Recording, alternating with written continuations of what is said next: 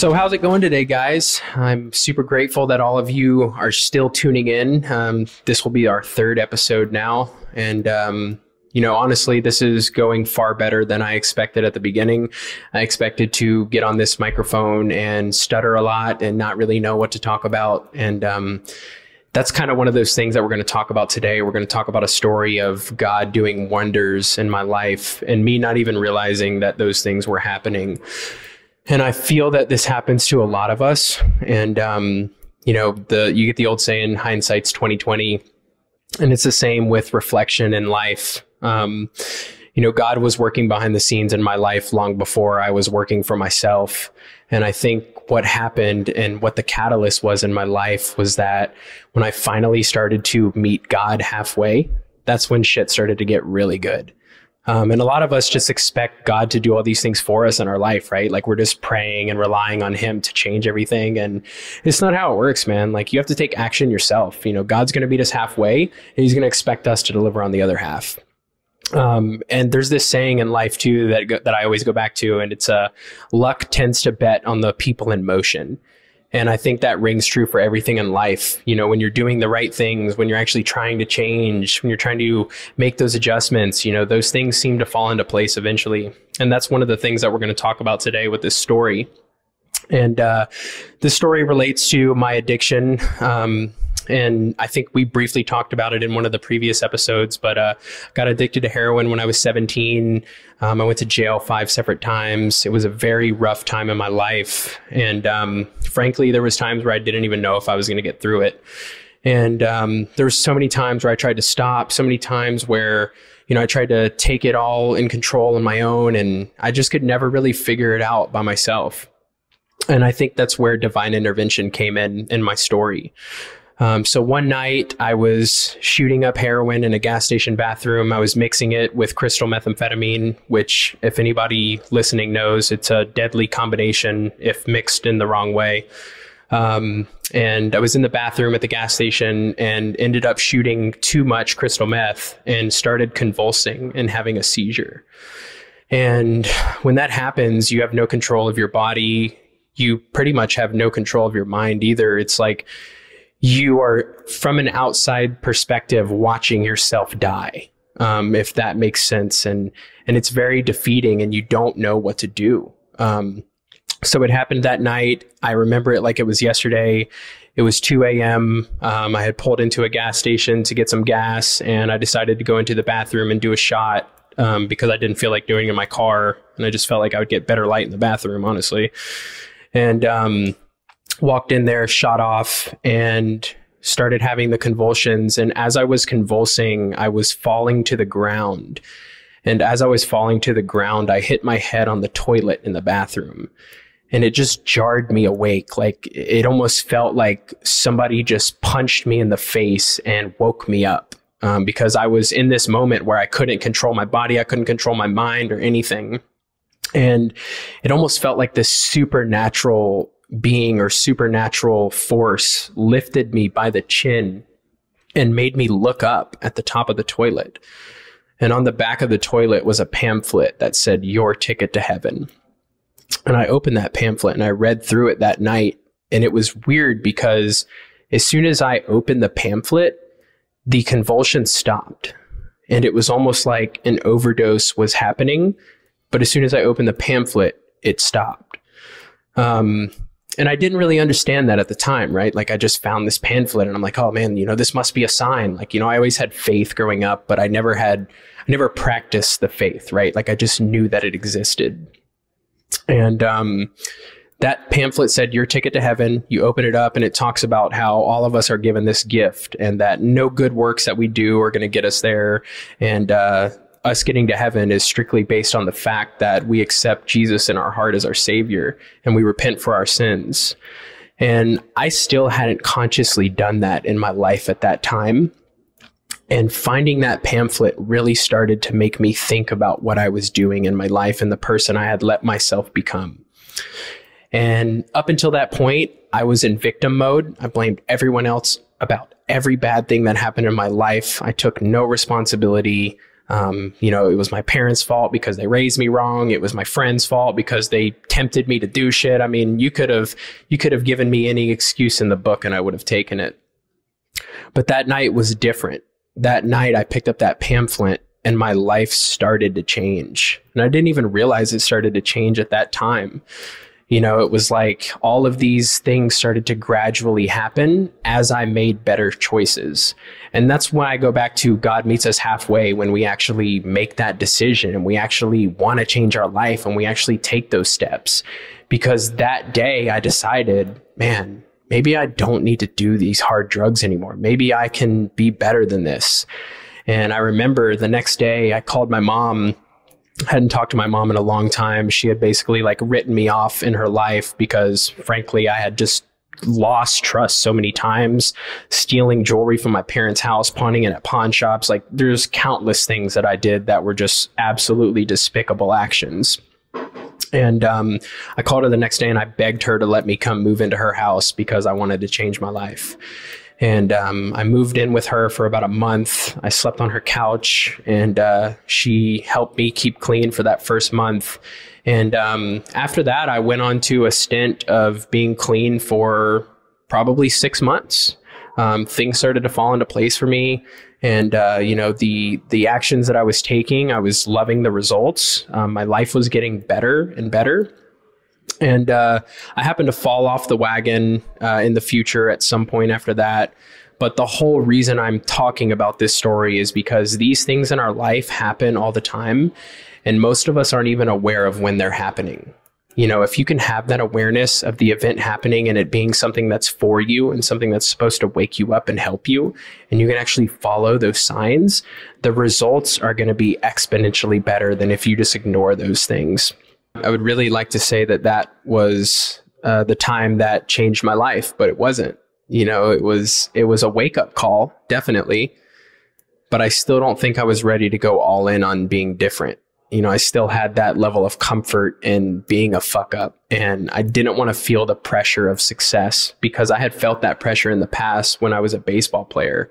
My parents, all they ever wanted me to do was play pro baseball. And that was my whole life growing up. I had scholarships to D1 schools and everything. And I remember that pressure. And I would say I put a lot of that pressure on myself. But when you're a kid, you don't even realize you're doing that. So I still started to get my life together, but I didn't go all in on it. And I still relapsed and went back. I still relapsed and got back on heroin. I still started hanging around with the wrong people again. But when I reflected back, it was a point in my life where things started to change in my mindset. And I think that's the most important part to this, right? Because we don't change unless our thinking changes. And I think that's crucial. And a lot of people don't understand that. It's not like you just wake up one day and you do different things. You don't just change the action. You lay the framework by changing your thoughts over time. And then the actions naturally change as a byproduct of changing your thought process.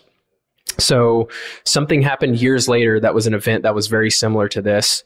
This happened when I was 20 years old. So this was at the end of my addiction. I got clean when I was 22. And when I was 25, I had started to get my life together. I was working, building a career. I had a wife. She was pregnant. And I mean, my life was getting really good. I was getting to the point where I started to love myself. But I still wasn't all in. And I think, at least for me in my life, God gives me signs when he knows that I'm not doing what I know I should be doing. A lot of us have these things in our life where we should be doing certain things and we know it at heart, but comfort is easier than that change, right? So I was choosing comfort at that time. And I remember I was at a park actually when I found this second note that was very similar. I was working out with friends at a park and I hadn't worked out in a long time and I knew I needed to get back in the gym. So I forced myself to go out there, and these guys were working out every single day. So these guys were running circles around me. I worked out to the point where I got sick. And I went into the bathroom at that park and I was super sick. So I started throwing up in the bathroom. And when I finally felt okay to walk out of the bathroom, I realized that there was a note on top of the toilet. And as soon as I saw that note, the first thing that popped into my head is, why am I finding this note? And I didn't think that the first time, right? Because I didn't have that awareness. I was lacking there in that department. So when I found this note, the first thought was, what's the purpose of this, right? So opened it up, and it was a different type of note, similar concept, but the note said, are you living your life fully before your time expires? And I thought I was, until I found that note that day. And when I found that note, I started to really ask myself some important questions that I hadn't been at this point. And I think that's one thing that if anyone takes anything away from the story that I'm talking about here, it should be to start asking yourself the questions, right? And not a lot of us do that, right? Like we just expect different results, and, you know, most of us don't even know what we want. And I think that's extremely important in achieving any goals that you set, or just advancing in life or anything like that. I mean, you have to start asking yourself those questions, like, what do I want? Who am I? What kind of impact do I want to make on the world? What kind of career do I want? Do I want a family? Do I want X, Y, and Z? And, you know, a lot of us don't even know that. We just go through life and just expect things to work out when it doesn't work like that, man. So I found that note and I started to ask myself those questions, and I realized that I wasn't doing everything that I wanted to do. I was working in a business at the time where I didn't have authority. I couldn't make decisions. You know, I felt like a robot, and I knew I had ideas that I wanted to implement, and I wasn't doing that. And I guess part of the disconnect in my life was that I was telling myself I was doing the things that I wanted to be doing, but I wasn't being true to myself. And I find that a lot with people I talk to today. You know, it's very hard to have that self-awareness and that radical honesty with ourselves, because it's uncomfortable at times, man. And sometimes you have to stop doing something you've been doing for 20 years, or sometimes you have to start doing something that you don't even know if you can do. And that's where being uncomfortable comes in. And being uncomfortable has been the main thing in my life that has driven the growth that I've experienced. So that day, I decided that I was going to start to change my life and actually do the things that I wanted to do. And I was going to start to take control, and I was going to make decisions, and I was going to put myself in positions that I wanted to be in and not wait for somebody to tell me it was okay. You know, I was always the person in life that was waiting on somebody to push me, or waiting on somebody to come around and show me how to do it. And, you know, it never worked out, because it's not how life works, man. Nobody comes around and just tells you how to do these things. Nobody holds your hand and walks you through the path. It doesn't work like that, man. We have to go that path alone, with God with us. And I was afraid to do that up until that point. And the whole reason I'm even talking about this is because I moved houses 3 weeks ago, and I was going through a dresser that was in my guest room. And I found that note that I found 3 years ago. And I just started bawling, crying, because it all came back to me. And I started to reflect on my life. And even at that time, even though I said like, hey, I'm going to change everything, like I'm making this decision now, you know, I still wavered and went back and forth. And when I reflect back on the past 3 years, I noticed how that moment in my life of finding the note was such a pivotal time where God started to work wonders in my life beyond what I could have understood at that time. And I think before that, I just wasn't open to receiving those things. And that's why I never did. And I was frankly living my life for myself. Like I was very selfish. You know, I had screwed my life up so much, and I felt like, oh man, like I have to build my life up. You know, I want to feel good about myself, and like I'm doing all this stuff for myself. And now my perspective is far different on that. You know, I feel like I am really only here today because I should have overdosed so many times. I mean, there's times where I ran my car into a tree head on and I should have died. But why didn't I? And that's the question I started to ask myself after I found that pamphlet.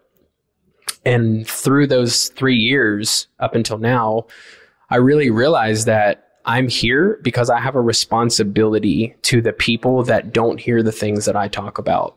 And the only reason I know the things that I talk about is because God has thrown me in the fire on purpose.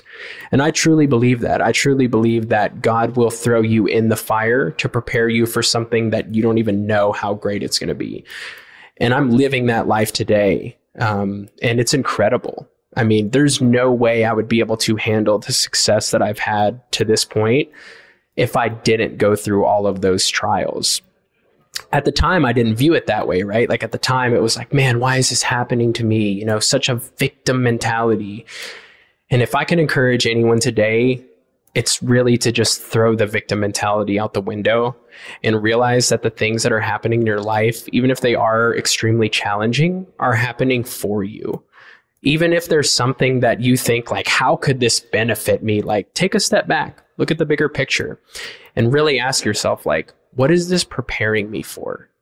And I wasn't asking myself those questions at that time. I do now. And now that I look back and I see it, I'm like, wow, that's exactly what this was. It was preparing me for what I am today.